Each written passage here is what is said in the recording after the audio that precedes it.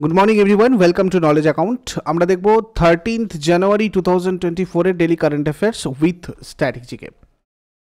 দেখো, তোমাদের WB food SI এর টেস্ট রয়েছে 14th জানুয়ারিতে, অর্থাৎ রবিবার, নলেজ অ্যাকাউন্ট অফিসিয়াল অ্যাপে। এটা সম্পূর্ণ ফ্রি হবে।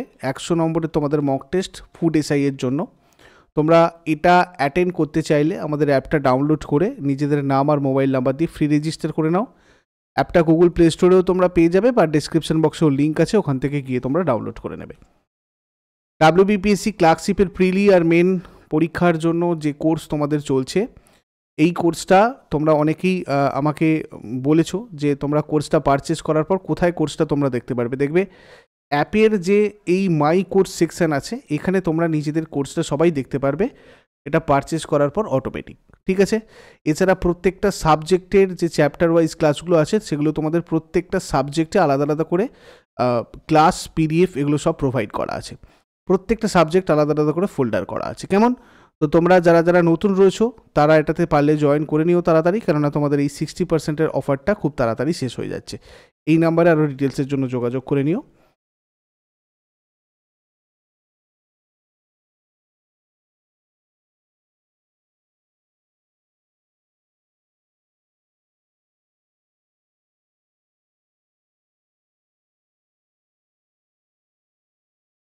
প্রথম প্রশ্ন আজকে আমরা যেটা দেখব সেটা হচ্ছে রাজীব কুমার। রাজীব কুমার কোন রাজ্যের নতুন ডিজিপি পদে নিযুক্ত হয়েছেন?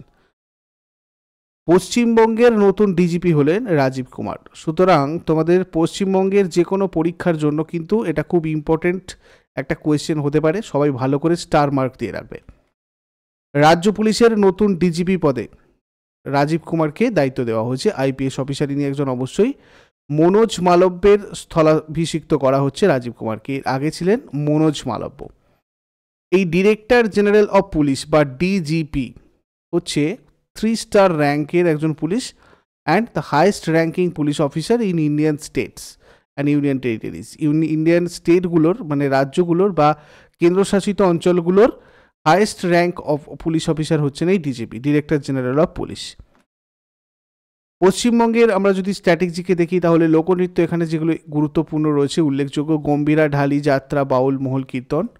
ন্যাশনাল পার্ক এখানে রয়েছে মোট 6টা: বক্সা, গরুমারা, জলদাপাড়া, নেওড়া ভ্যালি, সুন্দরবন আর সিঙ্গলীলা। মুখ্যমন্ত্রী মমতা ব্যানার্জি, রাজ্যপাল রয়েছেন সিভি আনন্দ বোস। উপজাতি এখানে যেগুলো দেখা যায় উল্লেখযোগ্য: অসুর, খণ্ড, হাজং, হো, পারহাইয়া, রাভা, সাঁওতাল এবং সাভার। উৎসব যদি দেখি তাহলে দুর্গাপূজা, নান্দিকার জাতীয় নাট্য উৎসব এগুলো। ভারতীয় অলিম্পিক অ্যাসোসিয়েশনের চিফ এক্সিকিউটিভ অফিসার পদে কে নিযুক্ত হয়েছেন? রঘুরাম আয়ার। রঘুরাম আয়ার ভারতীয় অলিম্পিক অ্যাসোসিয়েশনের চিফ এক্সিকিউটিভ অফিসার পদে নিযুক্ত হয়েছেন। ইন্ডিয়ান প্রিমিয়ার লিগ অর্থাৎ আইপিএল দল Rajasthan Royals, Lucknow super giants are rising Pune super জায়ান্টের CEO হিসেবে দায়িত্ব পালন করেন রঘুরাম আয়ার। ভারতীয় অলিম্পিক অ্যাসোসিয়েশন বা ভারতীয় অলিম্পিক কমিটি কি করে? অলিম্পিক গেমস, এশিয়ান গেমস বা অন্যান্য আন্তর্জাতিক যেসব ক্রীড়া প্রতিযোগিতাগুলো রয়েছে, বড় বড় স্পোর্টস ইভেন্টগুলো রয়েছে, সেগুলোতে ভারতের প্রতিনিধিত্ব করার জন্য ক্রীড়াবিদ নির্বাচন করে। এই ইভেন্টগুলোতে ভারতীয় দল পরিচালনার জন্য তাই অ্যাকচুয়ালি বিভিন্ন ধরনের ইভেন্ট আগে থেকে অর্গানাইজ করে সেগুলোর সাহায্যে বোঝার চেষ্টা করে বা নির্বাচন করে ভারতীয় অলিম্পিক অ্যাসোসিয়েশন। এটাই হচ্ছে ভারতীয় অলিম্পিক অ্যাসোসিয়েশন বা ভারতীয় অলিম্পিক কমিটির কিন্তু কাজ। এই ইন্ডিয়ান অলিম্পিক অ্যাসোসিয়েশনের সভাপতি রয়েছেন পিটি উষা। রিসেন্টলি 2023-এ নিযুক্ত হয়েছিলেন, আমরা দেখেছি। এটা 1927-এ এস্টাবলিশড হয়। এটা তোমাদের মাঝে মাঝে চলে আসে, ঠিক আছে, নোট করে রাখবে। সদর দপ্তর নিউ দিল্লিতে রয়েছে ইন্ডিয়ান অলিম্পিক অ্যাসোসিয়েশনের। প্রতিষ্ঠাতা হচ্ছে হ্যারি বাক আর আর্থার নোহারেন। তারপরে দেখো, চীন কোন রকেটের মাধ্যমে আইনস্টাইন প্রোব স্যাটেলাইট উৎক্ষেপণ করেছে? এখান থেকে দুটো প্রশ্ন হতে পারে। এক তো কোন রকেটের সাহায্যে করেছে, বা সেই রকেটটা, যেমন ধরো লং মার্চ 2C রকেটের সাহায্যে করেছে। এই রকেটটা চীনের একটা রকেট, এবং আইনস্টাইন প্রোব হচ্ছে স্যাটেলাইটটার নাম। এটা ছাড়াও দেখো, মহাবিশ্বের রহস্য অন্বেষণ করতে 9 জানুয়ারি 2024-এ পদ্ম আকৃতির উপগ্রহ আইনস্টাইন প্রোব উৎক্ষেপণ করেছে চীনের সিচুয়ান প্রদেশের জিচ্যাং স্যাটেলাইট লঞ্চ সেন্টার থেকে লং মার্চ 2C রকেটের মাধ্যমে। স্যাটেলাইটটার বৈশিষ্ট্য একটু আমি তোমাদেরকে বলে দিই যাতে মনে থাকে। 12টা টোটাল এটাতে পাপড়ি রয়েছে, পদ্মফুলের মধ্যে এখানে 2টো পুংকেশর তার মধ্যে দেখা যাচ্ছে যেন, ঠিক আছে। এর 12টা টোটাল মডিউল রয়েছে, যেটা wide field X ray telescope দিয়ে সজ্জিত। প্রায় 1.45 টন ওজনের এই উপগ্রহটা একটা প্রস্ফুটিত পদ্মের মতো আকৃতির। স্টেমেনের ফলো আপ এক্স রে টেলিস্কোপের মধ্যে 2টো মডিউল রয়েছে। এই টেলিস্কোপগুলো মহাকাশ পর্যবেক্ষণ কেন্দ্রগুলো গঠন করবে আর কি। সুপারনোভা বিস্ফোরণ, ব্ল্যাক হোল সহ মহাবিশ্বের রহস্যগুলো অন্বেষণ করবে এই স্যাটেলাইট। আইনস্টাইন প্রোব এটার নাম দেওয়া হয়েছে। আগামী 3 বছরের জন্য মহাজাগতিক মিথস্ক্রিয়া পর্যবেক্ষণ করবে এই আইনস্টাইন প্রোব। স্যাটেলাইট আইনস্টাইন প্রোবের উদ্দেশ্য হচ্ছে রহস্যময় ক্ষণস্থায়ী যেসব ঘটনাগুলো মহাকাশে চলছে সেগুলোকে পর্যবেক্ষণ করা, সুপারনোভা বিস্ফোরণ থেকে প্রথম আলো পাওয়া, মহাকর্ষীয় তরঙ্গের সাথে এক্স রে সংকেত অনুসন্ধান করা, আর সুপ্ত ব্ল্যাক হোল এবং অন্যান্য যেসব আমাদের মহাকাশীয় বস্তু রয়েছে, মহাজাগতিক বস্তু রয়েছে, সেগুলোকে অনুসন্ধান করা, রিসার্চ করা। কেন এই স্যাটেলাইটটার নাম রাখা হয়েছিল আইনস্টাইন প্রোব সেটাও তোমরা দেখে নাও। ব্ল্যাক হোল এবং মহাকর্ষীয় তরঙ্গ আইনস্টাইনের সাধারণ আপেক্ষিক তত্ত্ব বা থিওরি অফ রিলেটিভিটি দ্বারা মানে ভবিষ্যৎবাণী করা হয়েছিল, সেই জন্য এই স্যাটেলাইটটার নাম রাখা হয়েছে আইনস্টাইন প্রোব। এই ভবিষ্যৎবাণী সম্পর্কে তথ্য সংগ্রহ করাও এই স্যাটেলাইটের উদ্দেশ্য, মানে আইনস্টাইন যেগুলো ভবিষ্যৎবাণী করে গিয়েছিলেন। এই স্যাটেলাইটটার নামকরণ করা হচ্ছে ওই জন্য মহান বিজ্ঞানী আইনস্টাইনের নামে। Next, inland waterways development council, আভ্যন্তরীণ জলপথ উন্নয়ন পরিষদ, এর প্রথম সভা কোথায় অনুষ্ঠিত হয়েছে? এখান থেকে অনেক কিছু জিনিস আমাদের স্ট্র্যাটেজিকে আসতে পারে, সেগুলো আমি বেশি করে ডিসকাস করব তোমাদের সাথে। তো দেখো, এটা প্রথমত তো কলকাতা এটা অনুষ্ঠিত হয়েছে। শ্রী সর্বানন্দ সোনোয়াল, যিনি রয়েছেন আভ্যন্তরীণ জলপথ উন্নয়ন পরিষদের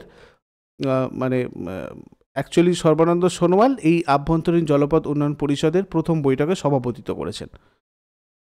কিসের জন্য এটা হচ্ছে? অ্যাকচুয়ালি দেশের আভ্যন্তরীণ জলপথের সক্ষমতা সম্ভাব্যতা বাড়ানোর প্রয়াসে বেশ কয়েকটা উদ্যোগের সাথে আভ্যন্তরীণ জলপথ উন্নয়ন কাউন্সিল এর প্রথম সংস্করণ কলকাতা অনুষ্ঠিত, মানে অ্যাকচুয়ালি আভ্যন্তরীণ জলপথের উন্নয়নের জন্য। ঠিক আছে, ধরো ভারত সরকারের বন্দর, শিপিং এবং জলপথ মন্ত্রকের অধীনে আন্তর্দেশীয় জলপথের জন্য নোডাল সংস্থা দ্বারা এবং WAI দ্বারা এটা হয়েছিল আর কি।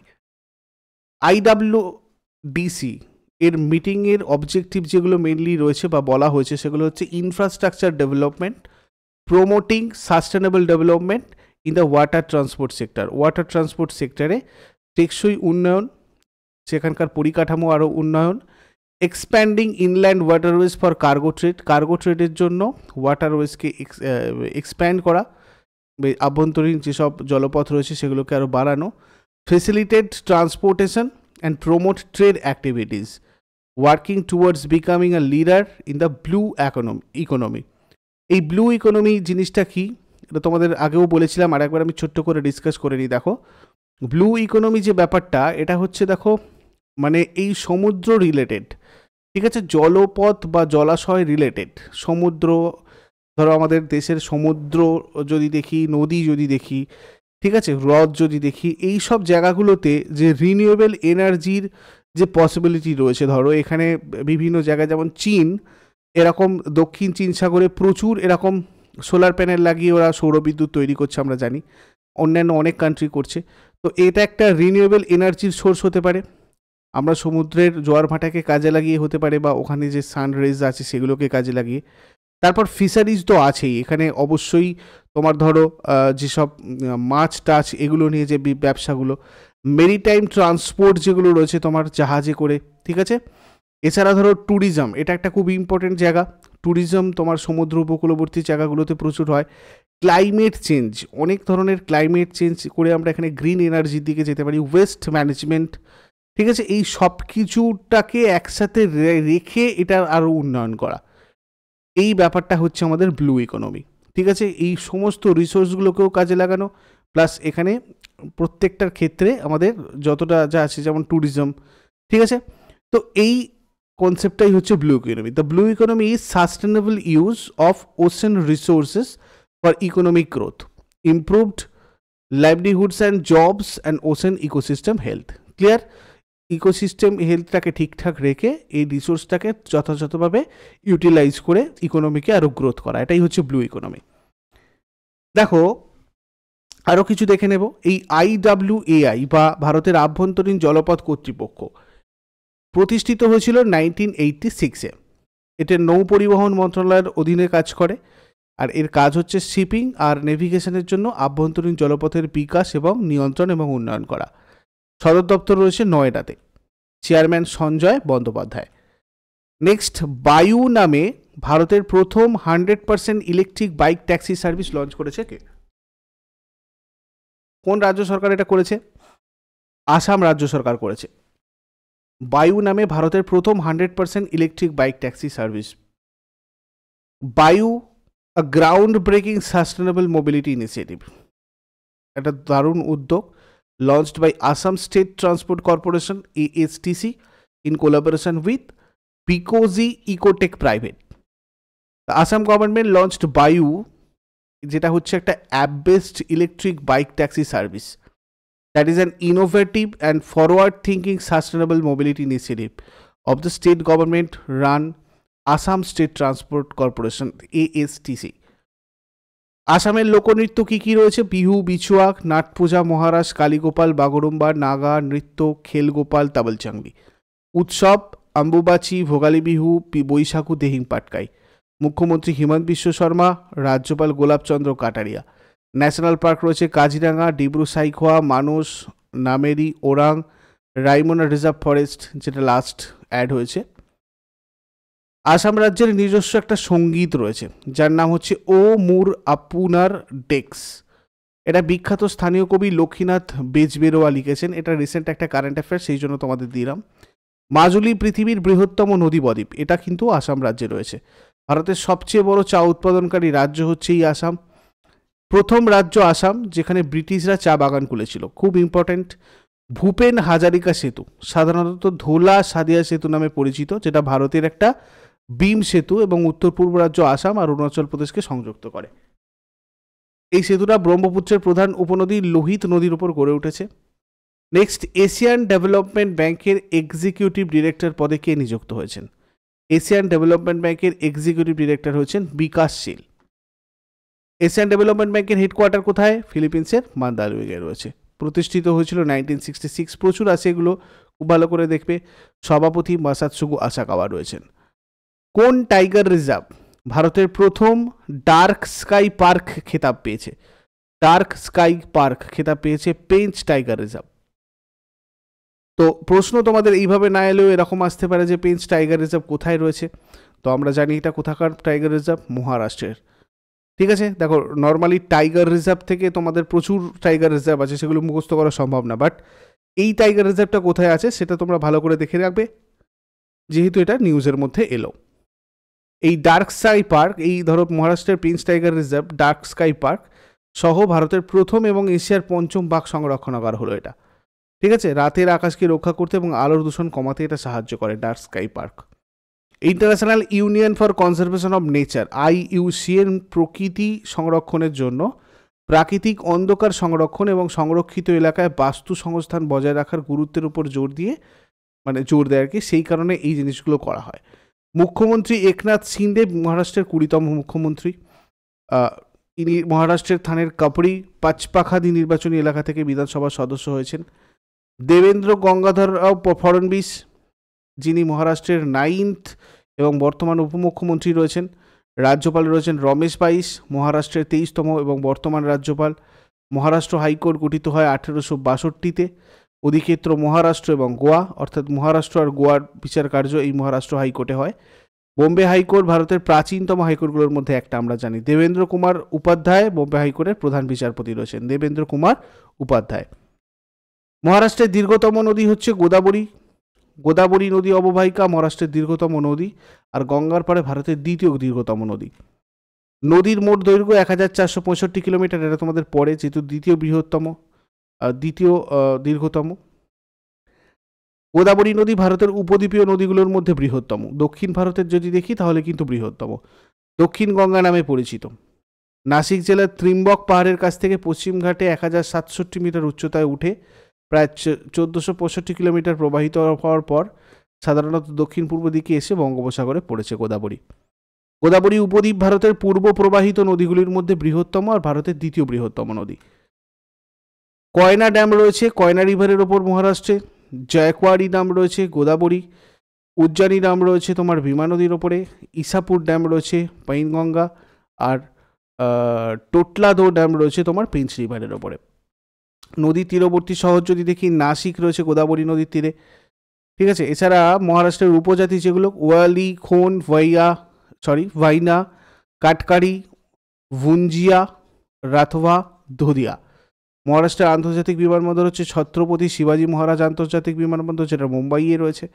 ডক্টর বাবা সাহেব আম্বেদকর আন্তর্জাতিক বিমানবন্দর রয়েছে নাগপুরে, আর নাসিক বিমানবন্দর নাসিকে। জাতীয় উদ্যান এখানে কি কি রয়েছে? তাডোবা, সঞ্জয় গান্ধী, চান্দোলি, নভেগাঁও, পেঞ্চ আর গুগামাল জাতীয় উদ্যান। নেক্সট, কোন রাজ্যে ভারতে প্রথম সমস্ত দুর্ঘটনাপ্রবণ এলাকাগুলির ম্যাপ রিলিজ করেছে? কোন রাজ্য এটা করেছে? দেখো, পাঞ্জাব রিসেন্টলি করেছে ব্ল্যাক স্পট একটা কনসেপ্ট নেভিগেশন সিস্টেম ম্যাপলস অ্যাপে। ঠিক আছে, ম্যাপলস অ্যাপে ব্ল্যাক স্পট হিসাবে সমস্ত 784টা দুর্ঘটনাপ্রবণ এলাকাকে ব্যাপকভাবে ম্যাপ করার জন্য পাঞ্জাব প্রথম ভারতীয় রাজ্য হয়ে উঠেছে। Navigation system maples app is developed by, এটা ডেভেলপ করেছে ম্যাপ মাই ইন্ডিয়া। মুখ্যমন্ত্রী ভগবন্ত সিং মানের ফ্ল্যাগশিপ প্রকল্প রোড সেফটি ফোর্সের অংশ হিসাবে এটা মানে এই উদ্যোগটা চালু করা হয়েছে। দেখো, এই অ্যাপটা সম্পর্কে একটু দেখে নাও। ম্যাপলস অ্যাপ, এটা পাঞ্জাবিতে ভয়েস সতর্কতা প্রদান করে। ঠিক আছে, ভয়েস অ্যাসিস্ট্যান্ট আর কি পাঞ্জাবিতে রয়েছে। যাত্রীদের আসন্ন ব্ল্যাক স্পট সম্পর্কে সতর্কতা করে। 100 মিটার দূরে যাওয়ার আগেই যাত্রীরা এই ব্ল্যাক স্পটের সতর্কতা পাবেন আর কি।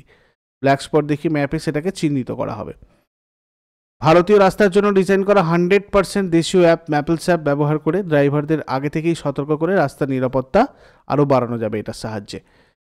তোমাদের কাছে প্রশ্ন চলে আসতে পারে ঠিক এইভাবেও। দেখো, কোন রাজ্য সরকার রাস্তায় যানবাহন চলাচল মসৃণ করার লক্ষ্যে একটি রোড সেফটি ফোর্স গঠন করেছে? তো সেক্ষেত্রে তোমরা উত্তর করবে Punjab road safety force related একটু দেখে রাখো যাতে তোমাদের আরও মনে থাকে। ঠিক আছে, এটা পাঞ্জাব পুলিশ করেছে এবং ম্যাপ মাই ইন্ডিয়া করেছে কোলাবোরেশনে। বেপরোয়া ড্রাইভিং, মনিটরিং, রাস্তায় যানবাহন নির্বিঘ্নে চলাচল নিশ্চিত করার সহ অন্যান্য কাজের দায়িত্ব দেওয়া হয়েছে এই বাহিনীকে। প্রথম ধাপে 1300 তোমার হচ্ছে পুলিশ সদস্য নিয়োগ করা হবে। প্রাথমিকভাবে বাহিনীর জন্য 140টা যানবাহন চালু করা হয়েছিল, যার মধ্যে 116টা ইসুজু যান আর তোমার হচ্ছে 28টা SEDB গতির রাডার দিয়ে সজ্জিত, SUV রাডার দিয়ে। আর সড়ক মানে হচ্ছে তোমার নিরাপত্তা বাহিনীর অন্তর্ভুক্ত প্রতিটা গাড়ি 30 কিলোমিটার এলাকা জুড়ে থাকবে আর কি। এখানকার লোকনৃত্য কি কি দেখা যায়? ভাংড়া, গীতা, ডাব, ধামাল, ভান্ড, নাকাল। উৎসব লোহড়ি, বৈশাখী, ভেরি ভেরি ইম্পর্টেন্ট। রাজধানী চণ্ডীগড়, মুখ্যমন্ত্রী ভগবন্ত মান, রাজ্যপাল বনওয়ারিলাল পুরোহিত। প্রতিষ্ঠা 1966। Securities and exchange board of India সেবি এর এক্সিকিউটিভ ডিরেক্টর পদে কি নিযুক্ত হয়েছেন? সেবি ইম্পর্টেন্ট একটা অর্গানাইজেশন, আমাদের ইন্ডিয়ান অর্গানাইজেশন। জি রামমোহন রাও সেবির এক্সিকিউটিভ ডিরেক্টর পদে নিযুক্ত হয়েছে। সেবি অ্যাকচুয়ালি আমাদের পুরো মানি মার্কেটটাকে সামলায়, সেটা নিয়ে আমি তোমাদের ক্লাস করেছি একটা শেয়ার মার্কেট রিলেটেড। তোমরা যারা যারা ওটা দেখোনি দেখে নিতে পারো আর ওই যদি জানার থাকে ওই জায়গাটা থেকে। এটা 1988 গঠিত হয়, ভেরি ভেরি ইম্পর্টেন্ট। এর সাথে সাথে আরও একটা প্রশ্ন হয় সেবিকে নিয়ে, কোন পঞ্চবার্ষিকী পরিকল্পনায় সেবি গঠিত হয়েছিল? তোমরা সেটা আমাকে হোমওয়ার্কে জানাও, তোমাদের কাছে ওটা হোমওয়ার্ক থাকলো। সদর দপ্তর সেবি রয়েছে মুম্বাইয়ে, চেয়ারপারসন রয়েছেন মাধবীপুরী বুচ। নেক্সট, পোল্যান্ডকে পরাজিত করে ইউনাইটেড কাপ 2024 জিতেছে কে? পোল্যান্ডকে পরাজিত করে ইউনাইটেড কাপ 2024 জিতল জার্মানি। জার্মানির টেনিস ফাইনালে পোল্যান্ডকে 2-1 গোলে হারিয়ে 2024 ইউনাইটেড কাপ জিতেছে। Category United cup, prize money প্রায় তোমার রয়েছে ধরো 15 কোটি। ঠিক আছে, এখানে অ্যাকচুয়ালি আমরা যদি এটা দেখি 15 না, এটা তোমার 1,50,00,000 আর কি। ঠিক আছে, এটা আমার একটু মিস্টেক হচ্ছে, 15 কোটি না, 1,50,00,000 প্রাইজ মানি এটাতে।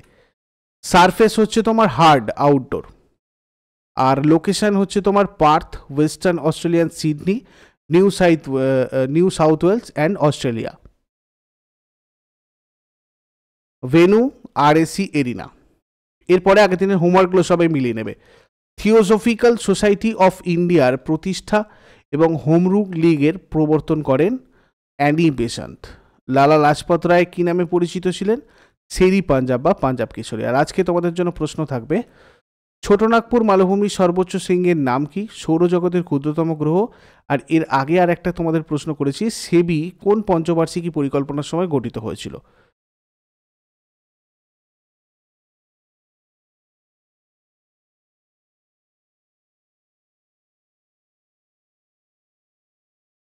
চট করে দেখে নেব 12 জানুয়ারি 2023-তে কী কী প্রশ্ন আমরা আলোচনা করেছিলাম। 2024 সালের সংসদ মহারত্ন পুরস্কারের জন্য কয়টি সংসদীয় কমিটি নির্বাচন করা হয়েছে? 3টি। কোন দেশে IIT মাদ্রাজের নতুন ক্যাম্পাস খোলা হবে? শ্রীলঙ্কা। সম্প্রতি প্রয়াত ফুটবলার ফ্রাঞ্জ বেকেনবাওয়ার কোন দেশের কিংবদন্তি ফুটবলার ছিলেন? জার্মানি।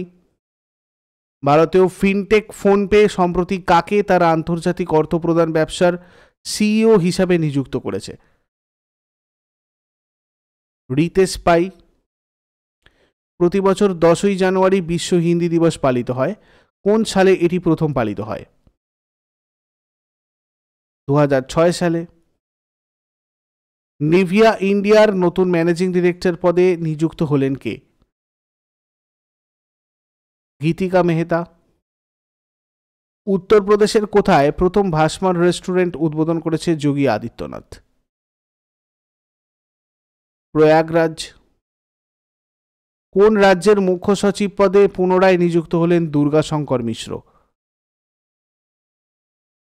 উত্তরপ্রদেশ। পশ্চিমবঙ্গের রাজ্য সঙ্গীত হিসাবে ঘোষিত হওয়া বাংলার মাটি বাংলার জল গানটি কার লেখা? রবীন্দ্রনাথ ঠাকুর। 4 stars of destiny an autobiography শিরোনামে আত্মজীবনী লিখেছেন কে? Manoj Mukunda Naravane. National youth day কবে পালিত হয়? 12 জানুয়ারি। তো এগুলোই ছিল তোমাদের আগের দিনের কোয়েশ্চেন্স। আমাকে কমেন্ট বক্সে অবশ্যই সবাই ফিডব্যাক জানিও আর হোমওয়ার্কের উত্তরগুলো জানিও। আর যদি এই কোর্সগুলোতে তোমরা জয়েন করতে চাও তাহলে এই নাম্বারে গিয়ে যোগাযোগ করো, যেটা আমাদের নলেজ অ্যাকাউন্ট অফিসিয়াল অ্যাপে হচ্ছে, এবং তোমরা অ্যাপেতে সবাই ফ্রি মক টেস্টও কিন্তু দিতে পারবে। এটা ছাড়াও তোমরা যদি কোর্সে জয়েন করতে আমাদের সাথে ইন্টারেস্টেড থাকো তাহলে এই নাম্বারটাতে যোগাযোগ করে নাও।